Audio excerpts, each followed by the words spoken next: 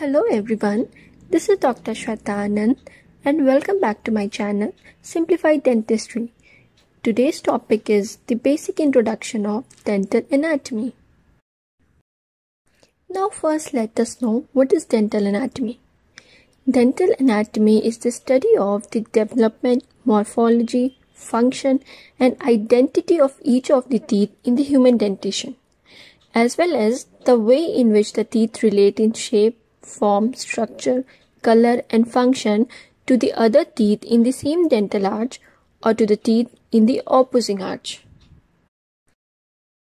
Now let's know about the types of teeth. There are 4 types of human teeth. First is incisors.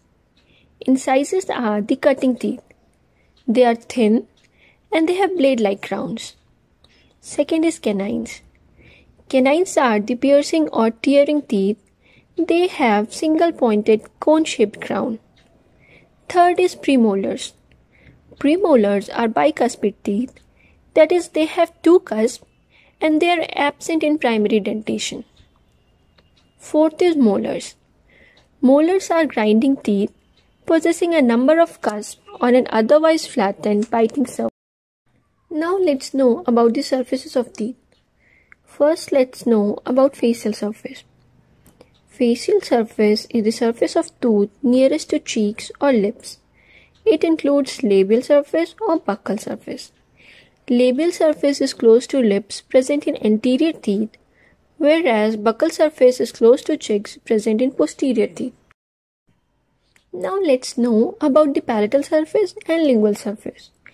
Palatal surface is the surface of tooth close to palate in the maxillary arch, whereas lingual surface is the surface of tooth next to tongue in mandibular arch.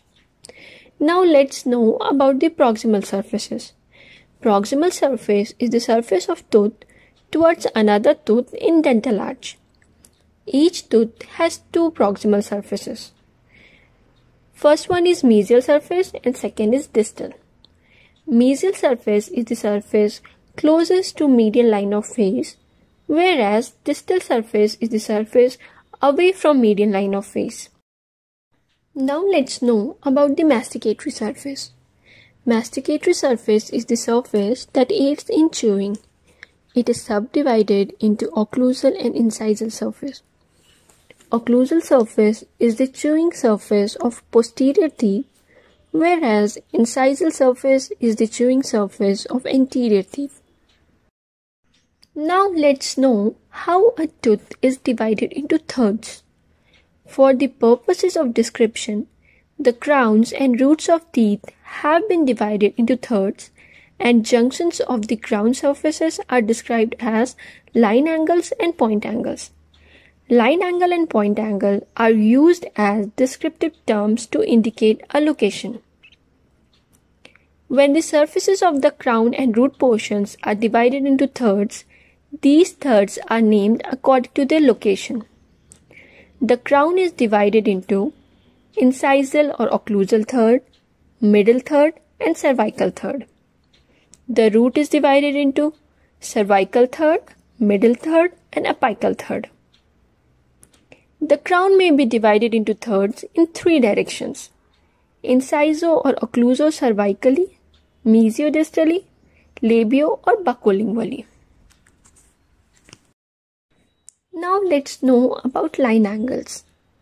A line angle is formed by the junction of 2 surfaces and derives its name from the combination of the 2 surfaces that join. Anterior teeth have 6 line angles and posterior teeth have 8 line angles. The line angles of anterior teeth are as follows: mesiolabial, distolabial, mesiolingual, distolingual, labioincisal and linguoincisal.